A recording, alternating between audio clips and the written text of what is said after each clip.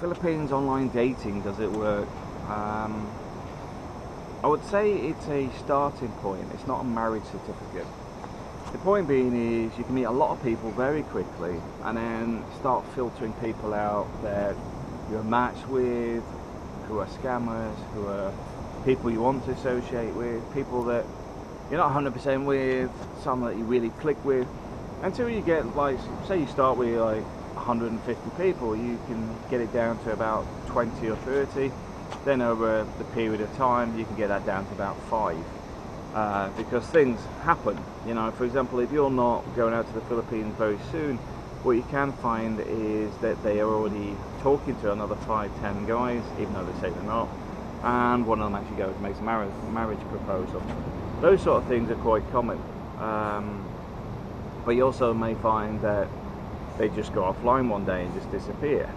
This could be that the fact is the boyfriend, the husband, or whatever has found out that they're online dating.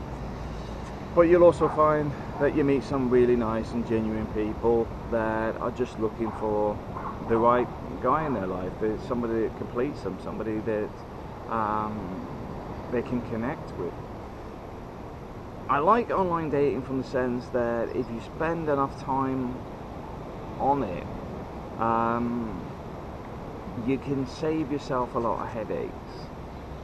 What I mean is, if you start communicating with somebody and you're talking for 6 months, a year, and you understand a lot about them, you know, they show you around the family house and all this sort of stuff, and you get to understand the inner workings with them due to the communication online is the lifeline of how you stay in touch. You can get around a lot of the headaches that other people face.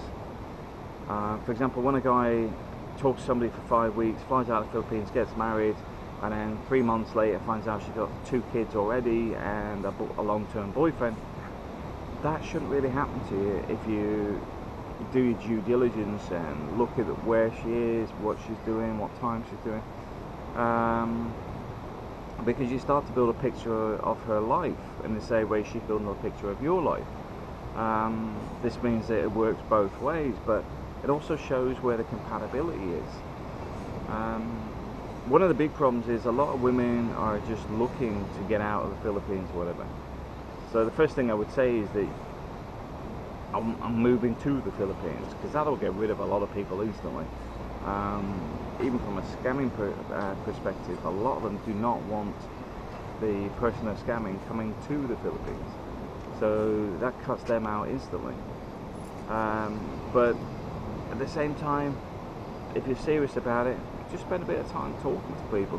There's nothing that says you have to commit straight away, and you'll probably find one day something just clicks with one person, and that's what you're looking for. You're looking for that one person that just stands out and is the person that suits you, and you suit her. Simple as that. But yeah, I wouldn't not do online dating if you were looking for a partner in the Philippines, because it's the easiest way to meet people. I wouldn't say the quality of people is percentage-wise is high. The good people, I'd say, probably, I don't know, no idea. But from what I've spoken to with people, they start off with about 400, 200, 150 people, end up with about 5 to 10 people. There's your figures there. You know, you're less than 10%. Thanks for watching.